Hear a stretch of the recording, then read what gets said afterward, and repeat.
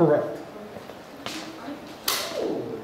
My class in Brass 2 has a paper due that day. So No, my brain is long. Like, I'm used to hearing Easter Sunday, and then you get Easter Monday.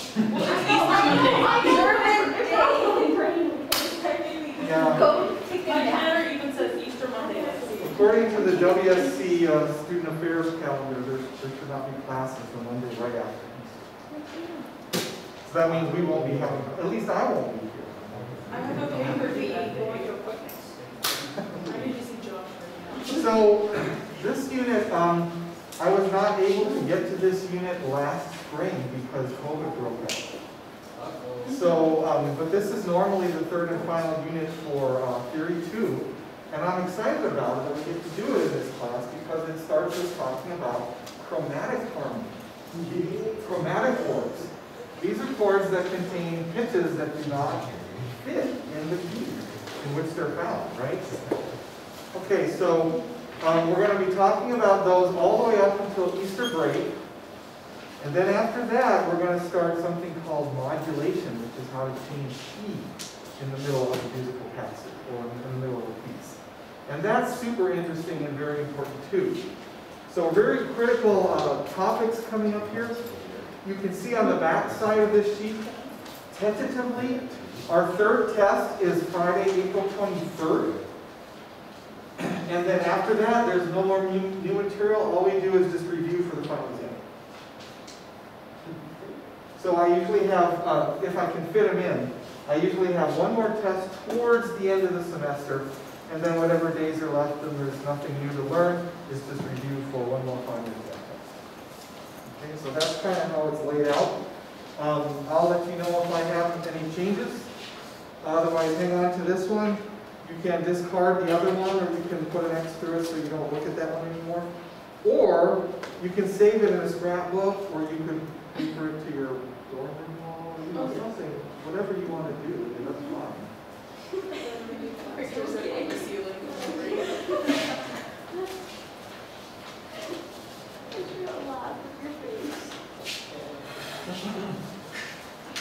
All right, so as usual, when we start a brand new topic, it takes a lot of explaining, it takes a lot of concentration and effort to kind of get it off the ground. And that's kind of where we are today. We're going to be talking about some chromatic chords.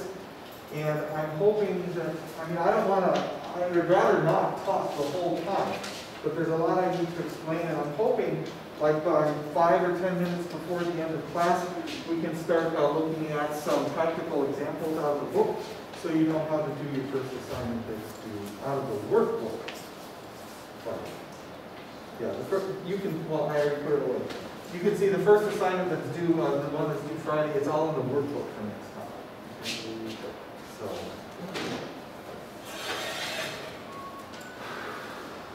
okay. I'll try to use these examples a little bit later. I don't need to use them right at this moment. Okay, let's talk about what does the word chromaticism mean?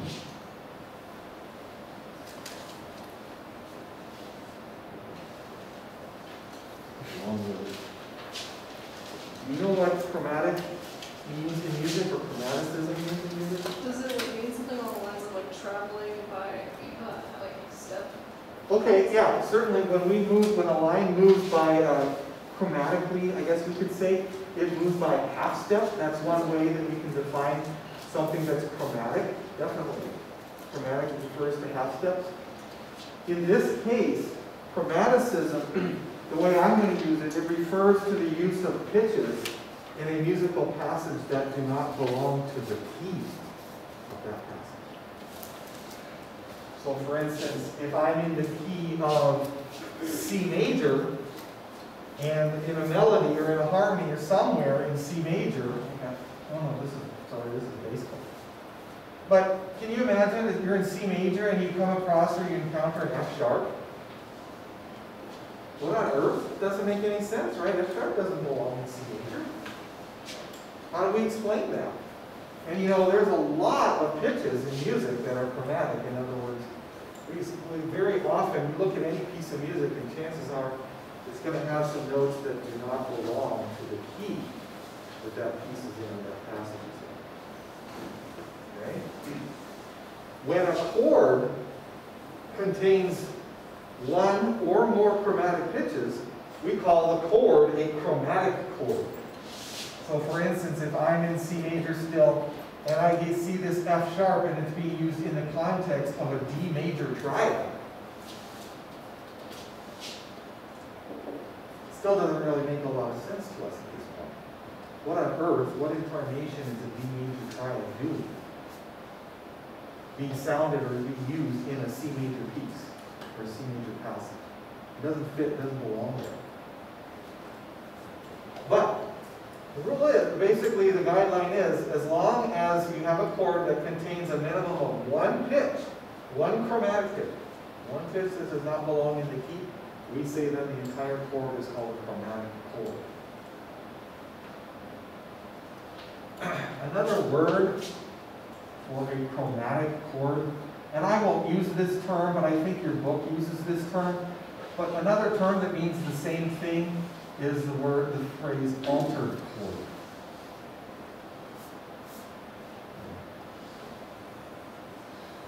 I will use probably this term a lot more often, but they mean the same thing. A chromatic chord is an altered chord, and an altered chord is one that contains at least one chromatic chord, one accidental, one chromatic pitch, so that it doesn't belong in the key. And, oh bless you. By the way, we're going to find out too that, I don't know if this chord is not going to be analyzed in capital 2 in C major. Absolutely not. We never write capital 2s. We'll find out what we call it in a little while. Okay.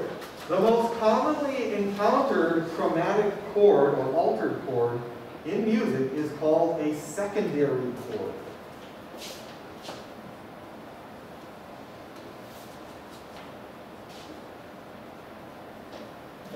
And there's another synonymous term for a secondary chord. The book uses this sometimes. I don't really use this term, but another synonym for a secondary chord is something called an applied chord. They mean the same thing. And once again, I'll probably use the first term primarily. So the most common chromatic chord encountered in music is something called a secondary chord. And secondary chords occur in all types and styles of music. Maybe you just didn't realize it, or you won't realize it until a little bit later. But, I mean, you talk about classical music, you talk about pop music, Broadway music, choir music, band music, jazz music, doesn't matter. Secondary chords occur in all those kinds of music. They're just that common, or that frequent. Now we have to define what a secondary chord is. I suppose I can try to write it out here, because it's kind of important to go back to this basic definition. A secondary chord is a chord with dominant function. It has to have a dominant function.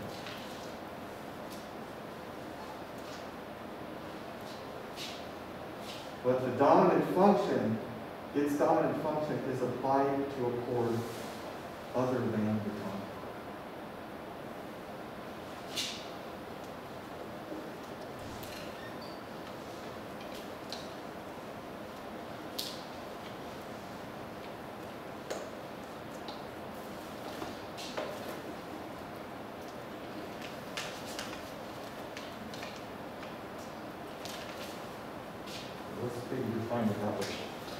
Secondary chord is a chord with dominant function, and it applies its dominant function to a chord that is not one, a chord that is not tonic.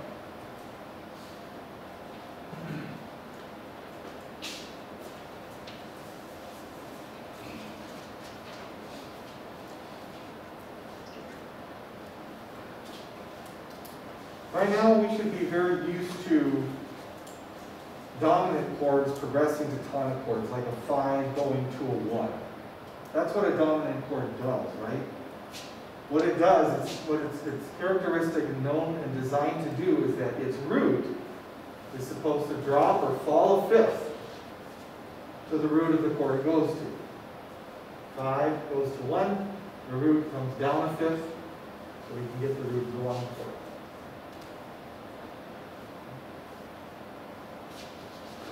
chords that act like a 5 or a 5/7 in their spelling and in their resolution, but when they resolve to a chord that is not tonic, these types of chords are called secondary dominants. Secondary dominants. So there's only a few kinds of secondary chords, and one of the main groups is something called a secondary dominant. That's what we're going to focus on for several days here. Kind of a quick way to think about it is it's going to be a dominant chord of a chord that is not tonic. It's like saying it's a 5 of something other than 1.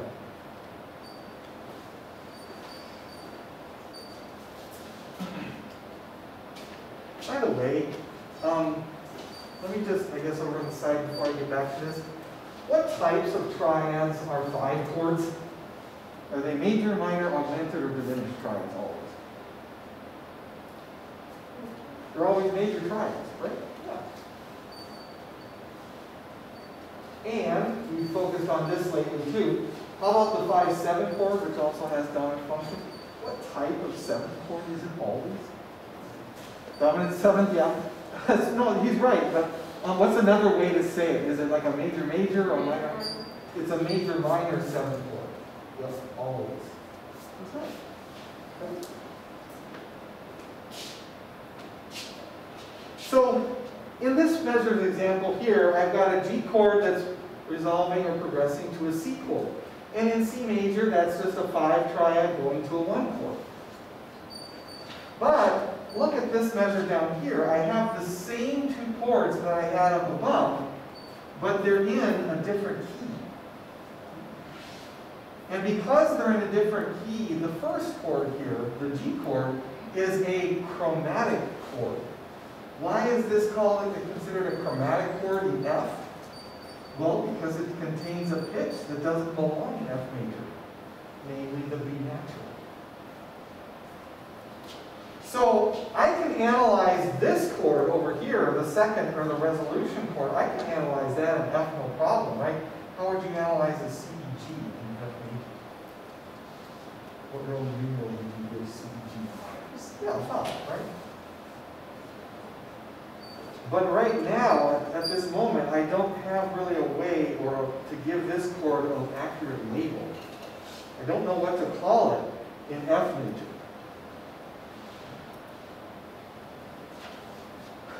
But because this chord, GBD, is resolving to a harmony other than tonic, but it's resolving in the same way that a regular dominant goes to tonic, that is, its root is falling a 5th.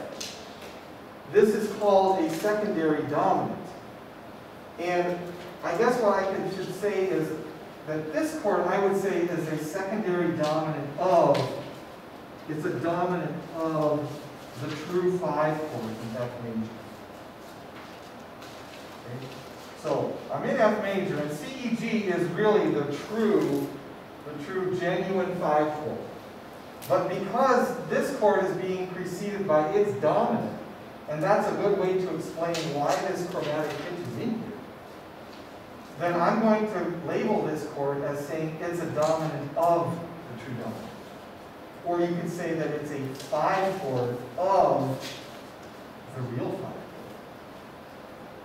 This is your primary 5 chord.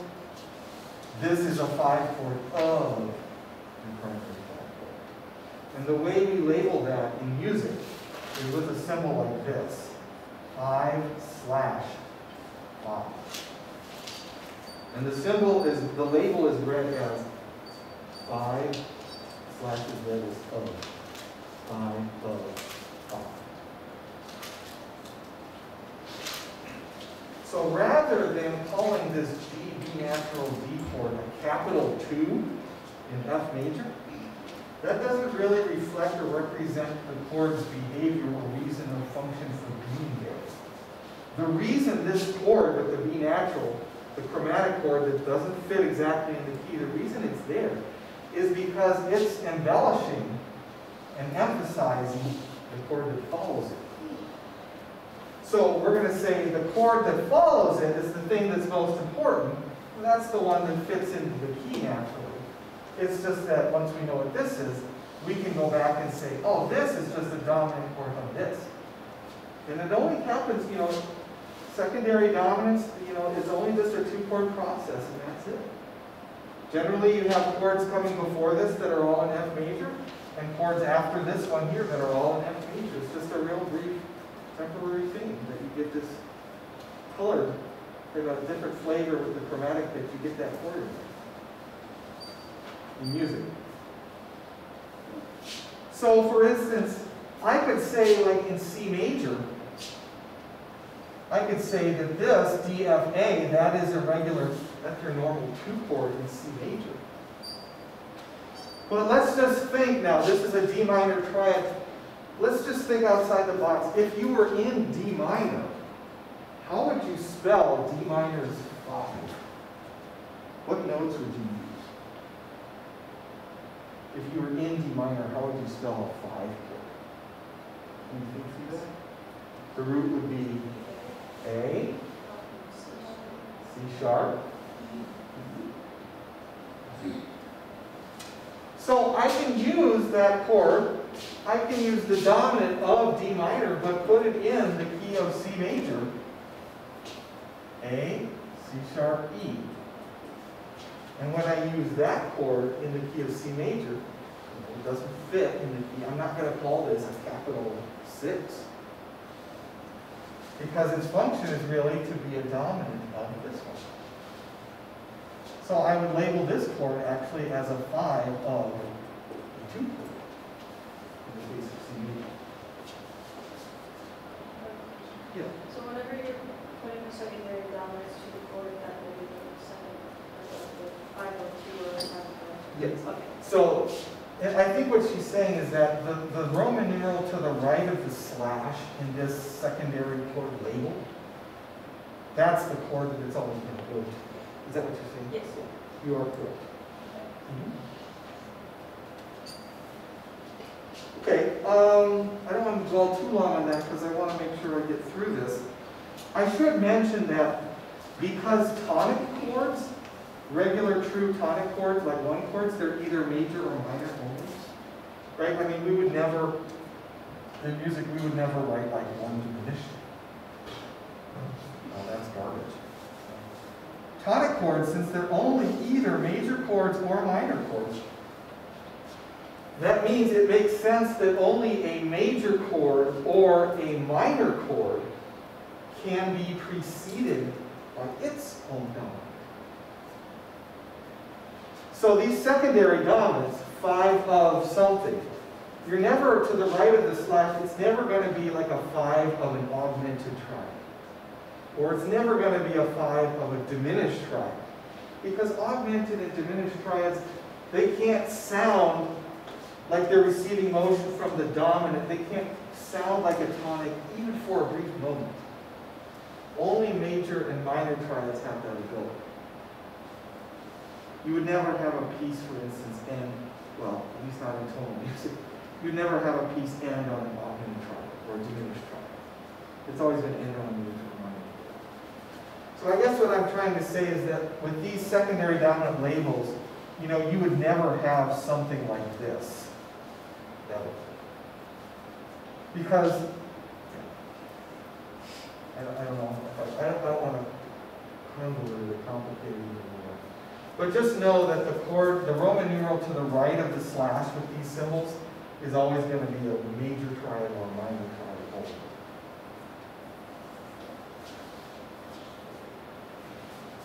When this whole process happens, the non-tonic chord, that is, in this case, the 2 chord, it sounds kind of like it's emphasized or like it's more important just for a moment.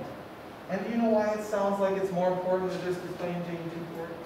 It sounds more important because it's being preceded by its dominant. And every time we hear dominant whose root falls a 5th to something, it sounds like, hey, that's kind of important because we're so used to hearing 5 to 1, 5 to 1, 5 to 1. And so maybe just for a brief moment, or I should say just temporarily for this 2 chord the span of these two chords. When this happens, the two chord, even though it's not tonic, it kind of sounds like it could be just for a brief moment because it's being preceded by its own dominant. It's being preceded by its body. And when this happens, the process of making a chord that is not tonic briefly sound more important, like almost like it is tonic for a moment, that whole process is something called tonicization. And don't type that into your word program because it'll put it in red and say you misspelled something.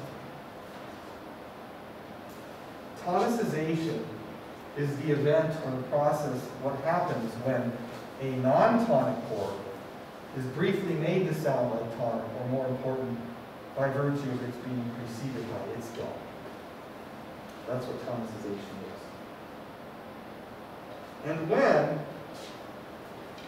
a non-tonic harmony like this too, or when it is tonicized by its own dominant here, the key of the music does not change. We don't change the key signature or key of the music to make this be like a 5 and a 1 that fits in D minor. We don't do that because we don't have to. We can just say, for the moment, the regular 2 chord in C is being preceded by its own dominant, and that's how we explain why that chromatic chord is there.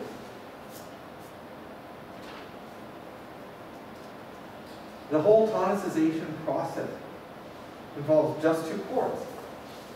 The secondary dominant itself, and then the chord it goes to make it temporarily sound like tonic, even though it isn't.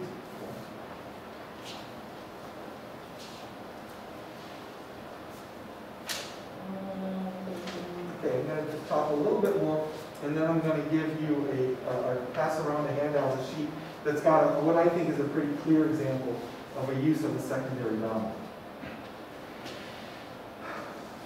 Let's think of going back to why on earth are there chromatic pitches? Why are there pitches that do not belong to the main prevailing key when we spell a secondary dominant?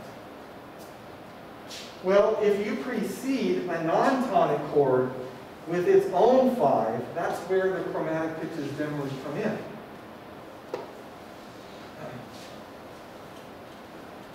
It makes sense that the dominant of a chord other than tonic will contain notes that do not belong to the prevailing tonic key, right? If you have a dominant of a chord that's not tonic, this chord is bound to have some pitch or pitches that do not belong to the prevailing key because it's not a 5 of the tonic key. Okay? And by the way, I must stress again that these secondary dominants are always major triads or major minor 7th. They have to be, you have to use whatever accidentals are necessary in your given key to make them a major triad or a major minor 7th. Those exact types. All right. So, since secondary dominants don't belong to the key in which they're found, accidentals must be added or used to make them major triads or major minor 7th chords. And that's why they're called chromatic chords. Chromatic chords.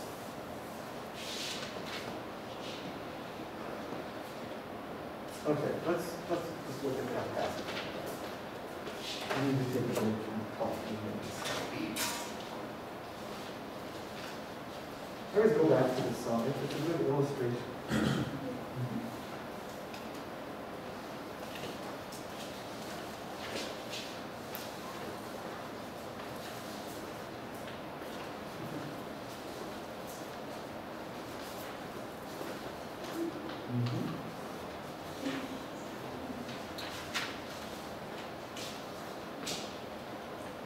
Okay, this short little ditty here is a passage, as you can see, from the beginning of Puff the Magic Dragon.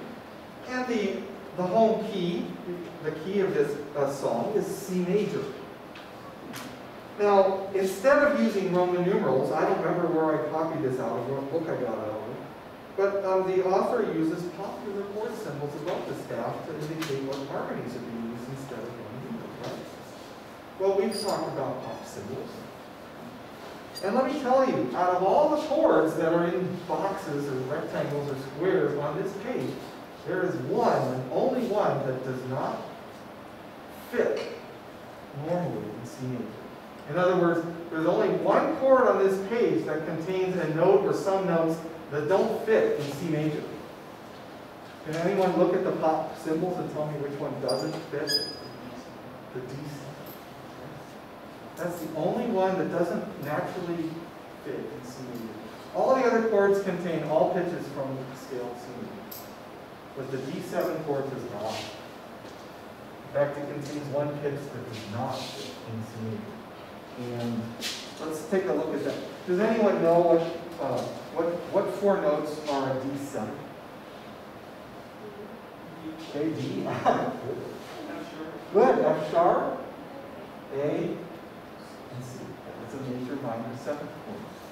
And you see how it contains one pitch. It doesn't belong in C major. So we have to have a way to explain this chord and label this chord. And rather than calling it something like a capital super 2-7 or something like that, which doesn't reflect its function really, its behavior, its purpose for being there, what we're going to say is the D7 chord is actually going to function in relation to the chord that comes after it. That's its reason for being there. To ornament, embellish, or decorate and kind of elevate the sound or the status of the chord that follows it. And looking at the chord that follows, what is the chord that follows the D7? The G chord. Now, can we analyze a G chord in the key of C with a Roman numeral? Yes, it would be what Roman numeral? 5, yeah. The G chord is the true 5. Now, backing up to the chromatic chord, the one that contains a pitch that doesn't belong in C, can I give that harmony a Roman numeral or a label that labels it in relation to its purpose to this chord? The answer is yes, I can label it in relation to this chord. Because is not, think about the root D. Is not D a perfect fifth above a G? And if I was in G major, wouldn't this be the chord's label? If I was in G major, I would call a D7 a 5-7. But I'm not in G major. I'm in C major. So I have to say that the D7 chord is actually a 5-7, not of tonic, but of what? Of the 5 chord that comes after it. So technically, the right label to label the D7 in C major is to call it a 5-7 of the real 5. It's a secondary dominant 7. The 5-7 of the 5. And I'll go to the piano and play this in a moment. Maybe you'll notice that all of those nice chords that are diatonic, that fit in C minor, they're all well and good, right? But when I get to this chord, the one chord that contains one chromatic pitch, it's going to sound like, ooh, wow. It's like it's going to give the whole passage color. So, I hope you have that reaction. I know I did when I first heard it. Okay, so we're going to see. Okay, so we have, let's see.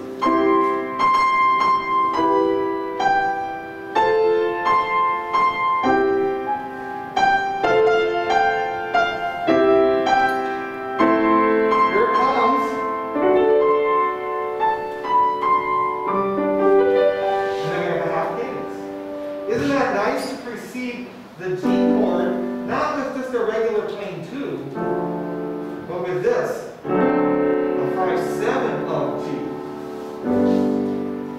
You get that chromatic color with that pitching. I think it just changes the whole pattern. In fact, I think the whole the passage, part of its charm, I should say, is largely due to the fact that that secondary dominant is there. What was the G before you went into that? Oh, I think it was a G7. Okay. Yeah, don't worry about it. I was just curious. Does that show up on yours? I just see a big box with a little bit of something missing. Yeah. So I'm assuming that it's something. Well, you got good attention to detail. You know, you'd be good at theory. I would be good. No, No, you are. You should study theory. Oh, wait, you are. Okay, so I hope that this example is kind of clear. I mean, the only way we can label that D7 chord is as a dominant of the real dominant.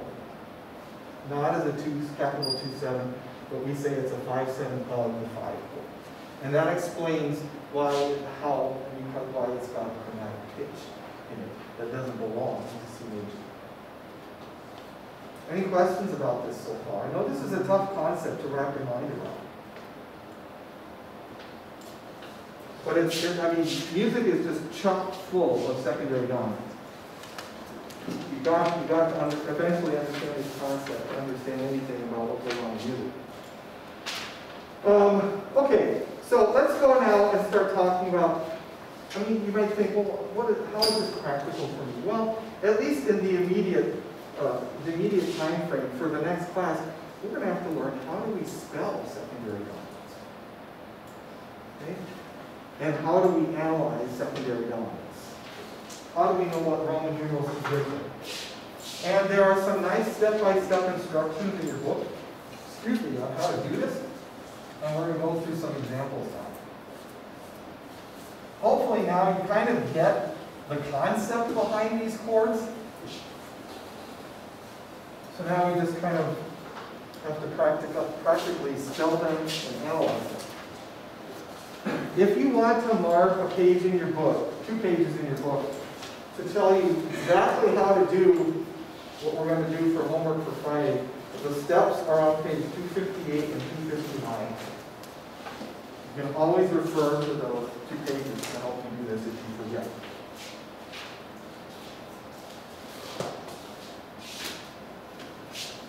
Let me use one of the examples that's in the book.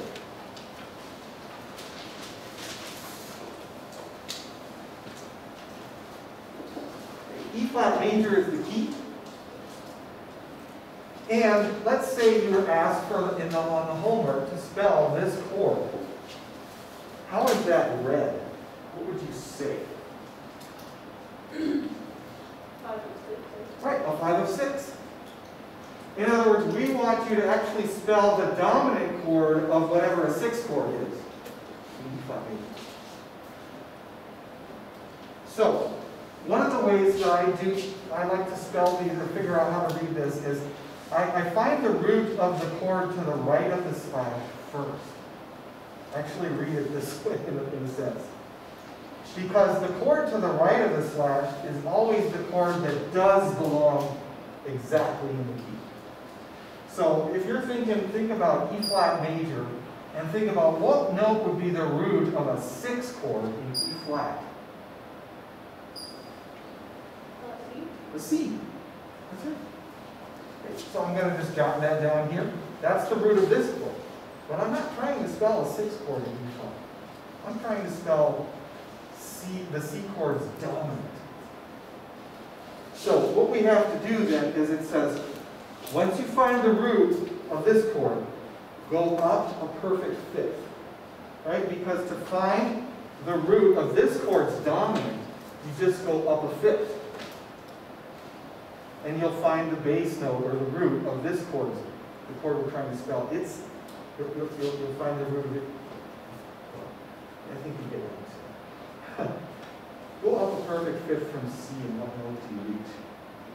G. So, the root of the chord that I'm actually trying to spell, this one here, is G. And now all I have to do, I think the 3rd step says, to spell either a major triad or a major minor 7th chord if it's asking for a 5/7, which it's not here. To spell a major triad or major minor 7th chord on that root, and you're done. So let's do that. A major triad, that's all this is asking for, would be G, B, D, but what kind of B do I need? Not B flat? Aha, and that's where the chromaticism comes in. See, G, B flat, D, that would be like a ugly 3 chord or something. But G, B natural, that makes it a dominant set or something. It happens to be, GBD is the 5 chord of a C minor triad, the 6 chord. So you have to use whatever accidentals are necessary to make your final chord either a major triad, or if it's calling for a seventh chord, a major minor seventh chord. Whatever accidentals are necessary. Let's try another one. Let's see if I can find a good one.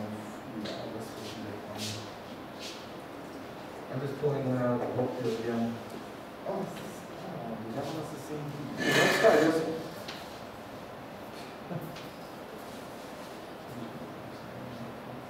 Stay in the treble clef. F major.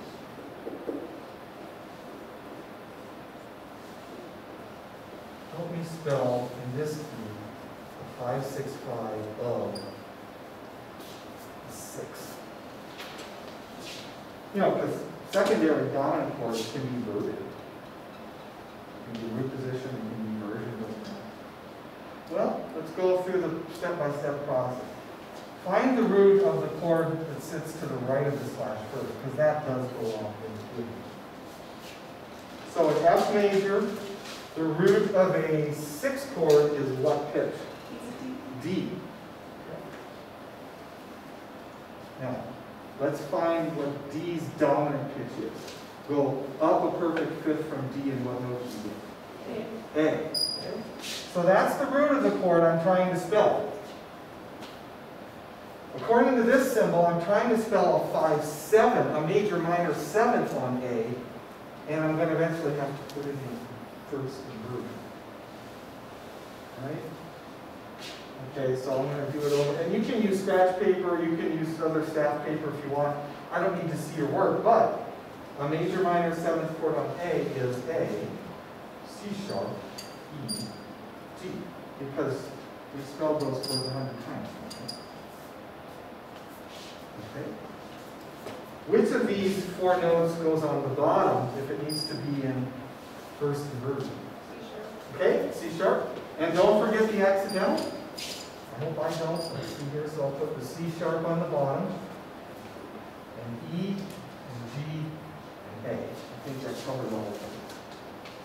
Can you do it in octave up and still be okay? Oh, yeah. And that's all you need to do. Just combine them. All right. Now, the only other task we need to do is we need to look at a chromatic chord, given a chromatic chord, and we have to decide, is it a secondary dominant? And if it is, what would its Roman numeral be? We just got to go the other direction, and then we'll be done for today. And there's also step-by-step instructions on how to do that on the bottom of page 258 and the top of page 259 in the book.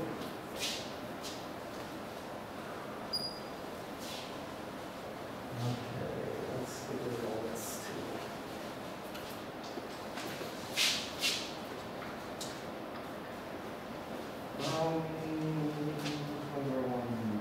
Let's try this. We'll go to G major. And we're given this chromatic chord.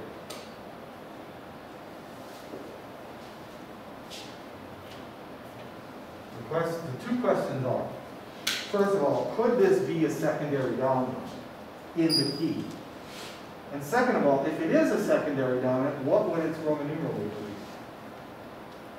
Those are the 2 things we have to determine. Okay, so 3 steps. Step 1, ask yourself, is this chromatic chord here, see how it's got a chromatic pitch in it? Is it a major triad or a major minor 7th chord? Yes or no? Yes, which one is it? It's a major triad, right? It's E, G sharp, B. We know that it's just inverted. Right? It's a major triad. So that means it could be a 5 of something, perhaps. Not a 5-7 of something, but a 5 of something. Step 2, find now the note that's a perfect fifth below the root of this chord. So we're saying or pretending that if this is a 5 of something, we'll go down the fifth from its root to see what it would be a 5 of in this key, if that makes sense. Okay, so a fifth below an E is A. Okay. Let's just, I'm going to put that over here for temporarily. The third step is would a major or minor triad built on A fit in this key? And the reason I'm asking that is because remember I got through saying not too long ago that secondary dominants can only tonicize major or minor chords, not diminished and not augmented chords. So if a major or a minor, A major or A minor, if one of those two chords fits in the key of G, then everything is satisfied and we can call this a secondary dominant of something. That something exists. So what would you say? Does a major or minor triad on A fit in G?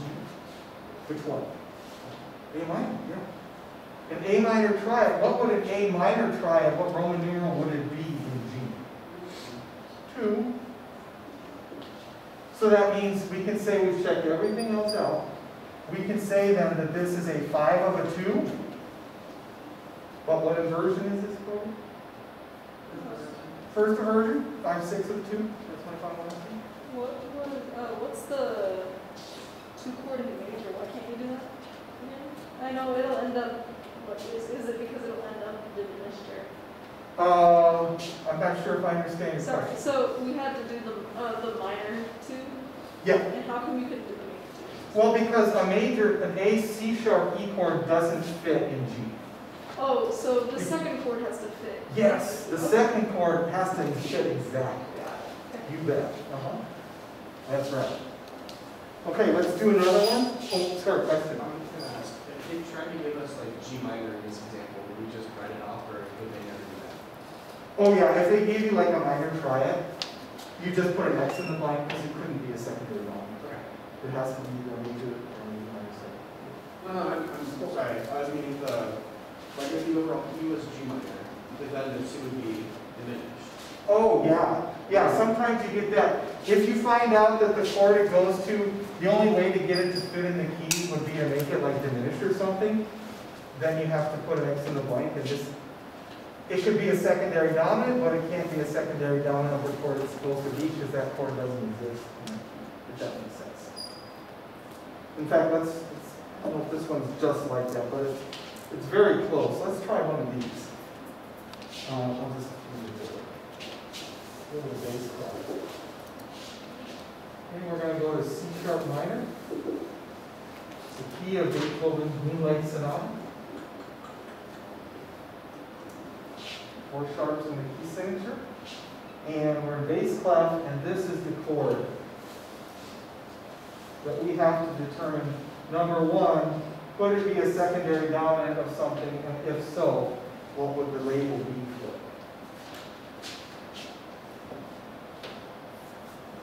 it? If it can't be a secondary dominant of a chord that exists in the key, we have to just put an X in the blank. All right, let's take a look here. D, F sharp, A. Is it a major triad or a major minor 7? It's a major triad, right? D, F sharp, A. Okay, so step 1 is good, check. Step 2 says,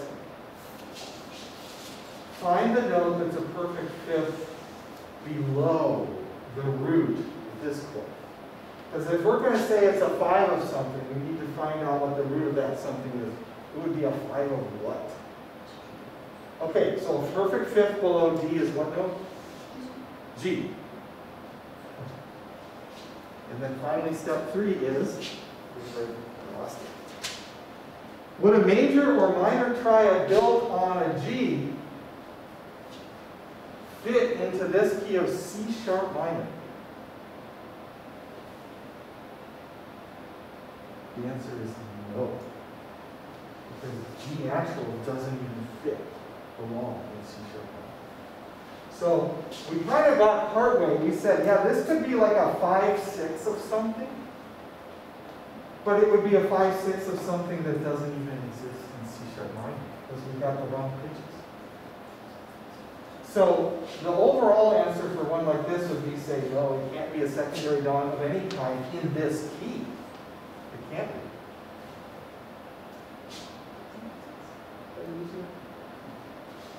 You want want to, do you want to see one, anyone want to see one more? You good? Okay. All right, well then I feel good because we got through spelling and recognizing and analyzing these. So, for Friday, please do in your workbook page 133A and page 134B. Just follow the instructions. I think on page 133A, I think you have to include PC before you even start spelling the code, so make sure you do that.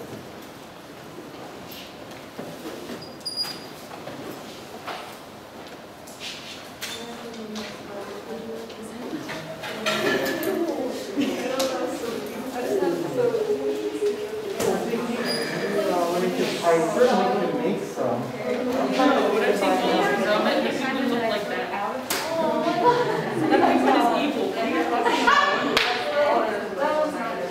Have you seen the penguins one? How about that? I know some What's the would, one that's in but I like, well, I guess I could either. It has such an evil expression on its face, but it's so evil.